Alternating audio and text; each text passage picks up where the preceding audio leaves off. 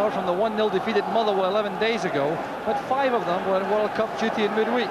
There was joy for Gary Stevens and Terry Butcher of England, and sorrow for Richard Gough, Ali McCoist and Mo Johnston of Scotland.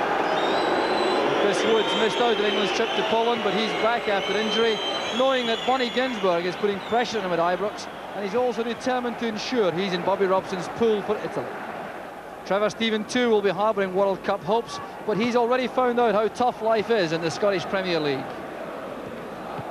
Dundee United have used no fewer than 25 players this season in their first team, but Jim McLean has selected exactly the same team as brought off that fine 2-0 win against Aberdeen 10 days ago. Maurice Malpass was, for me, one of Scotland's best 2 players in Paris on Wednesday night, and he's grown in stature in the last couple of years, thriving now on the United captaincy. And Alec Cleland at 18 is one of Scotland's finest prospects. He's playing his 20th game in the first team this afternoon, and just watch for his remarkable poise and control. The referee this afternoon, Mr. Jim Renton from Cowdenbeath. So United start the match in perfect conditions. There's a coolness overhead, the pitch in immaculate condition, and 1 or 2 gaps behind Billy Thompson, the United goal, and the crowd. But still a very healthy turnout for what should be one of the most attractive fixtures of the day. United 1 point ahead of Rangers at this stage in the season after 8 matches. United 2 from the top and Rangers 3 points behind. There's Maurice Malpass, the United skipper. There's a little word of warning there for Neil Cooper from referee Renton. That first challenge. Back now with John Clark. Here's Alec Cleland. O'Neill. Bowman hugging the right touchline in midfield for United. That's a delicate ball forward. Here's Jackson. Now Gallagher. Away by Stephen. Well into Malpass. Krivokapic. Back now with Neri. Headed away by Butcher, and Jim McInally couldn't get a hold of that shot, but it's been a very promising, sprightly start from United.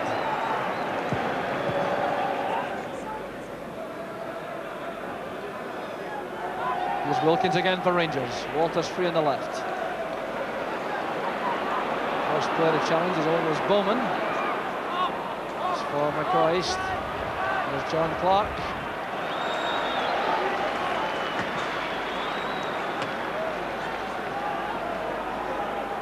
A chance now for Rangers to get forward again. Walters will take the throw. He has McCoist and Johnston available, but he's won the corner kick off Bowman.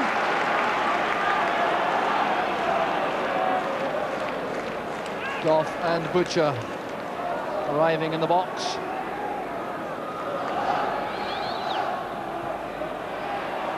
It was well won by Krivokapic. Left well to get the ball before Gough. Here's Gary Stevens. Johnston has gone wide. Leary's header. Leary again. McCoist is onside. A chance now for Rangers. And excellent defending by John Clark, who kept his head in that emergency situation. Well, an indecisive clearance there by Neri, returned immediately by Cooper. McCoist was onside, got the ball ahead of Billy Thompson, but Clark was there to clear. Right with Trevor Steven. Robbed easily by Jackson. O'Neill is inside. Jackson continues the run, showing good pace there, getting away from Stevens. And now showing control, but he didn't have quite enough space. That's the start of the match though from Darren Jackson, the former Meadowbank and Newcastle United player.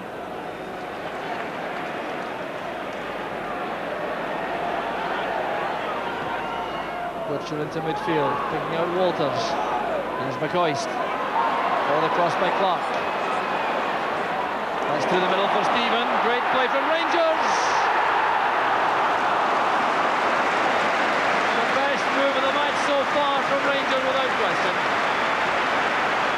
McCoist playing it through there for Trevor Steven, showing superb control with the right foot, but not quite the required accuracy with the left.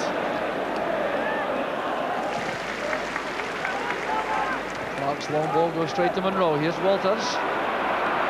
Good running by Monroe. He's followed all the way by Bowman.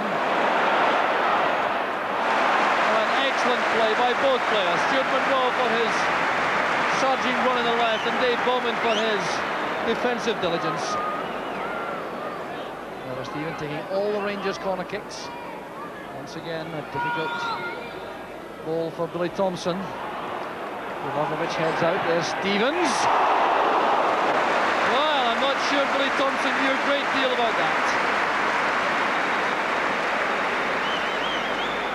Far-flung corner kick this time, headed away well by Livakovic. Coming on the volley to Gary Stevens through that ruck of players, and relief for Billy Thompson. O'Neill robbed by Stevens. Fight with Goff.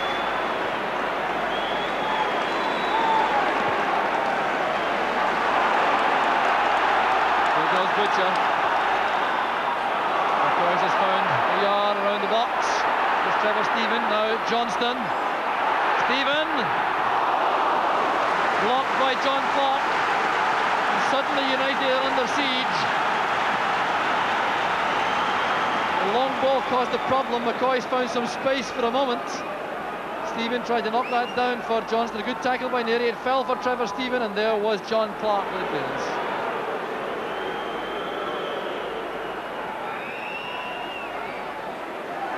Finds his way again to Neil Cooper.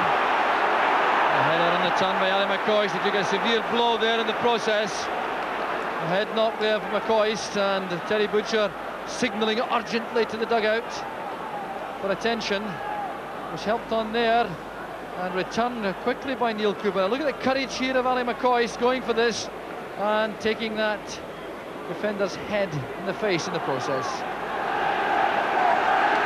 Ali McCoist looking none too happy. A blow on the temple. Well, that's been carefully examined by Phil Boersma, and in fact he's taking no chances. McCoist is coming off. Certainly looks groggy.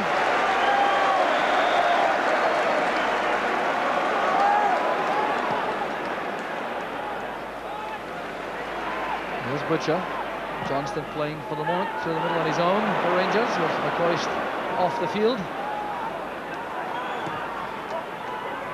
Careless one from Cleland. And from Gary Stevens, here's Kevin Gallagher. Well, a delightful chip there from Gallagher.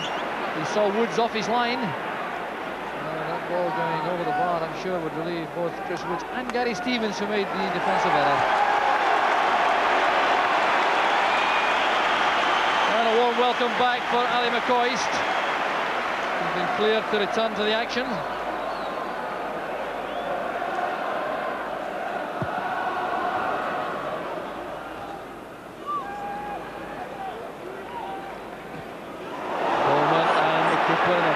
Exchange. Cooper is on the ground, and there was no free kick there. Both players going for the ball in strong, determined fashion. Neil Cooper coming off second best. The referee will not allow the play to stop. He's insisting. No, he's allowing attention for Cooper.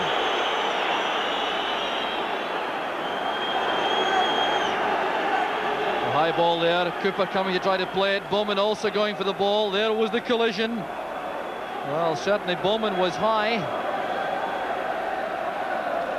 Well, Neil Cooper will certainly not have relished that one little bit.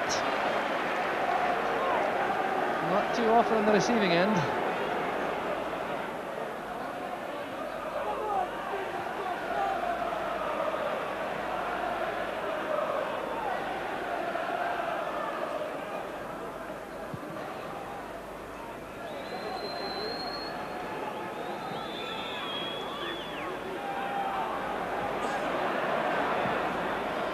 Stevens lofts it forward. And away by Clark. Bowman into space. Wilkins got there first. And there goes the half-time whistle. Fully 4 minutes extra played in the first half to allow for the injuries to Ali McCoist and Neil Cooper. And it was McCoist who came closest to opening the scoring in the first half. There he goes, off with the wounds of the first half, but he had a great chance when Neil Cooper beat the offside trap after the corner kick, played it into his path in the inside left channel. He beat Billy Thompson to the ball, but John Clark made the clearance in the goalmouth. So the half-time score here at Ibrox, Rangers 0, Dundee United 1.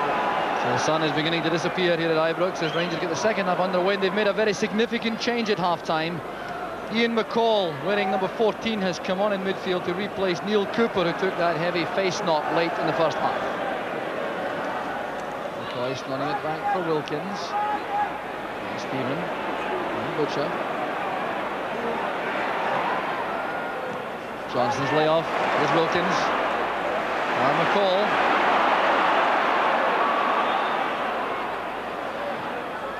Far post ball looking for Walters.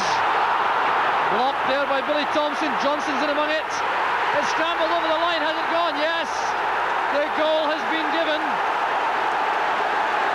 Oh, what a scene inside the United goalmouth. A smile on the face of Ali McCoist. The linesman has indicated it's a goal. All sorts of problems coming from this ball in from Ian McCall. Walters with his head to it. Thompson blocked it, then tried to kick it away. Couldn't get the ball clear. Mo Johnston was there. It broke from Johnston across towards McCoist, and it looked as though Mo Johnston got the final touch. So Mo Johnston coming to the touchline to speak to Phil Borsma, the Rangers trainer. But there's going to be a problem for one of the United players who protested to the linesman too vehemently about that. And indeed it was the United captain Maurice Malpass, who said too much to the near side linesman.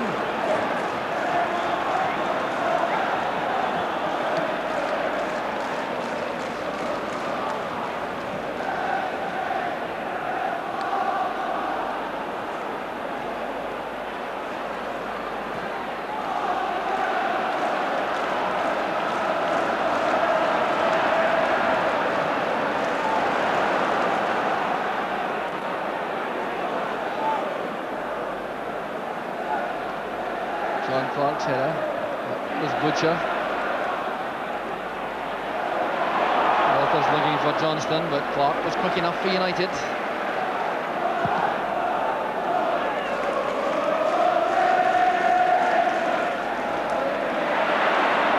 Ball stopped this time by Jackson. Here's Gallagher. Space on the right for Bowman and Cleland. Allen with a cross. That'll be a corner kick to United. So perhaps now some work for Chris Woods to do. John Clark trying to ensure that.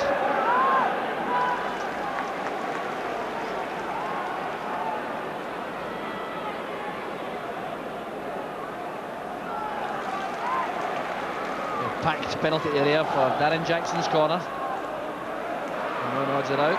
Walters completes the clearance.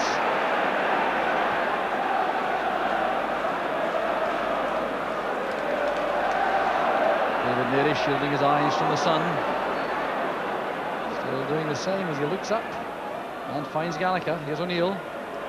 Bowman. Now McInally. Krivokovic.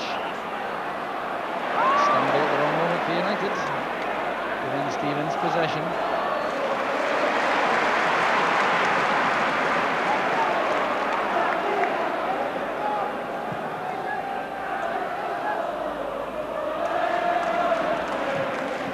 Butcher lofting it forward. McCoist is onside. A great chance again for Rangers. He looks for support inside. Gets it from Johnston. Couldn't get over the shot as John Clark made his challenge. Intelligent play though from Ali McCoist. A look here at the way McCoist beats the offside trap. The long high ball played forward. And McCoist coming to an onside position. Breaking on the right, looking for Johnston inside.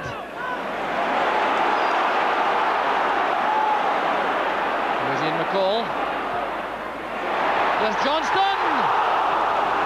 It's off the base of the post. Walter returns it again. There's David Neary with the headed clearance. Oh,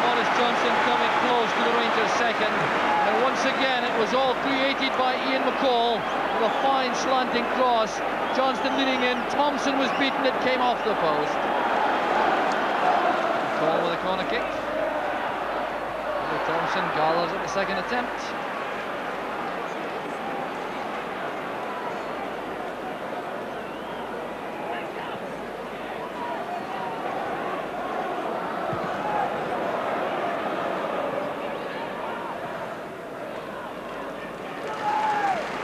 So what can United do about this now? They started in such promising fashion, but at the moment they look as though they've lost their way somewhat.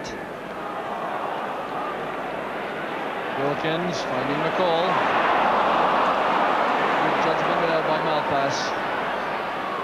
Linking with McInally. It's a good move from United. Here's Krivojevic. That appeared to be handball. It came off. Stuart Monroe's on. Yes! The penalty kick has been given. Stuart Monroe protesting towards the referee. This is a fine move from United, inspired by Malpass. Now as the ball is played in here by Krivojevic, it certainly appeared to hit the left arm of Stuart Monroe, and the referee looks at the linesman and gives the penalty. So it is a perfect opportunity for Dundee United to equalise. The task has been entrusted to Michael O'Neill. Northern Ireland international facing Chris Woods. One each. Only just from Michael O'Neill. But he certainly enjoyed that. He's the leading goal scorer at Tannadice this season now. That's his 4th goal. And it just cracked in off the underside of the crossbar. There it is, hitting the roof of the net on the bounce.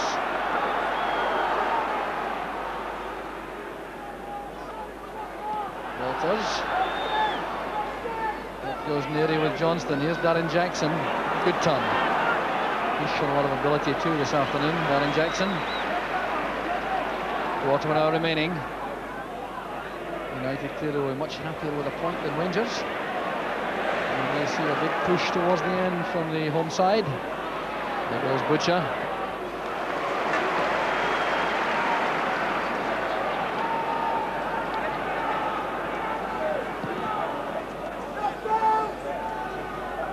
Header by Neary.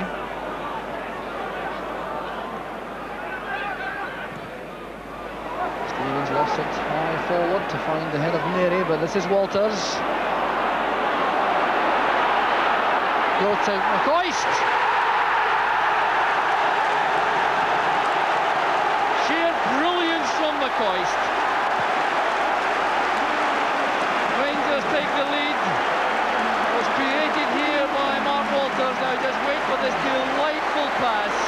No question of offside, I'm sure, when the ball was released. McGuinness played McCoist on, and the finishing was deadly. Well, McCoist gets his 9th goal of the season, and seldom with a goal more welcome, I'm sure.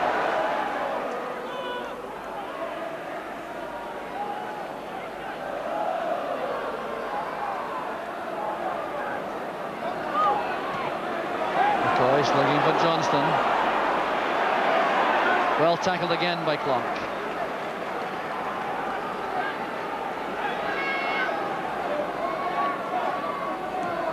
Walters to Wilkins. Here's Johnston. It's a good second half performance this from Rangers. Here's Walters. And it goes to Wilkins. Now Stephen. Walters again.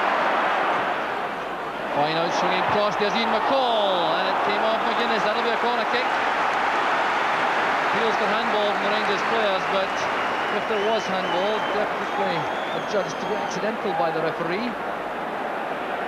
There was the header, it came off the arm perhaps of Gary McGuinness involuntarily. A corner kick it is. Goff has gone forward, so has Butcher to the near post as usual.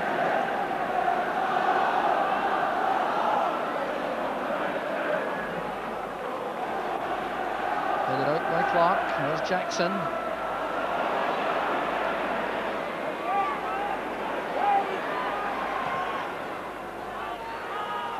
There goes Malpass. Gibbons finds Walters. Well, didn't quite make it. McGuinness was there. Now here's Johnston.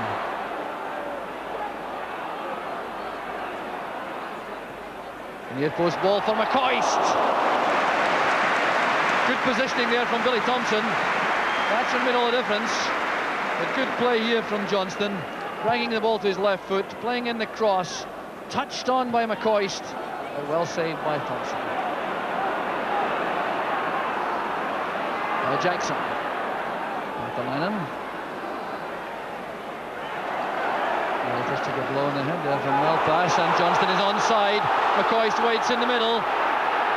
Released early, and it's McCoist taken out of the play by McGuinness off the ball. Play continuing as Ian McCall fails to keep it in the far side. And McCoist going across the referee Renton. Johnston playing it in, McGuinness and McCoist clash at the edge of the box. McCoist clearly thought he was taken out of the play. Well, the referee saw nothing amiss. There's Krivojevic. The tackle came from Johnston. Krivojevic again. The Rangers fans whistling for time up. Here's McInally. And Krivojevic couldn't collect the pass. It might now be all over for Dundee United. Well, pass inside, helped on by Neri. Here's Bowman. McInally gives chase. There's Krivojevic. Up goes Goff. Krivojevic again. Out Paatelainen. United enjoying some possession. There's a good cross inside. Up goes Butcher. And the full-time whistle has gone. Scarcely noticed by the players or the fans. Rangers have won by 2 goals to 1. It's a victory they can scarcely begrudge. The opening goal in controversial circumstances from Johnston, but the winner from Ali McCoist had no doubt at all about it. There's a very warm exchange between the two international teammates, McCoist and Malpass. Kevin Gallagher also joining the discussion. But it was McCoist who won the match in the end for Rangers with that superb strike in 75 minutes. The Rangers thoroughly deserved the victory. They won in the end. It was Rangers 2 and the United 1. Yeah, what was your reaction to that performance? I thought today, Jock, we were excellent. I thought we played some very, very good football. It was a good day all round for us. Happy with today. And of course you got your strike force back in business. Yeah, certainly did. They played well. Apart from the goals, they played very well. But I'm sure they'd be the first to say that it wasn't just about them too, because it was a good team performance. In my experience, after a midweek game, whether it be international or playing in Europe, you get some sort of hangover. And we were worried about that today because we had so many people away in midweek duty, but there was not a hint to that. A really good team performance today. There's several individuals I could pick out, but it'd be wrong for me because I felt today it was a good solid team performance, especially with the sort of run we've been having where we haven't been getting a lot of luck. None of them felt sorry for themselves, and they showed what they were made of today. If I could pick out one individual who made some impact, was Ian McCall, who came on in the second half and injected some freshness. Were you pleased with him? You're right. Today he came on and he inspired us, changed the game again. We were bossing the game at that time. When he came on, he got them on their heels a couple of times down the line and played a couple of lovely balls. And one especially I can think of where Morris was unfortunate with the ball from his header hit the bottom of the post. Now you had a good performance, but Aberdeen struggled obviously against Hearts. That counts the League Cup final. Counts for nothing. Next Sunday, I'm hoping it'll be another classic because we've played them twice in this final the last 2 years. There have been two very, very good games, close encounters, and I'm sure next Sunday, regardless of what happened today at Pittodrie, next Sunday will be a very tight and close game. Well,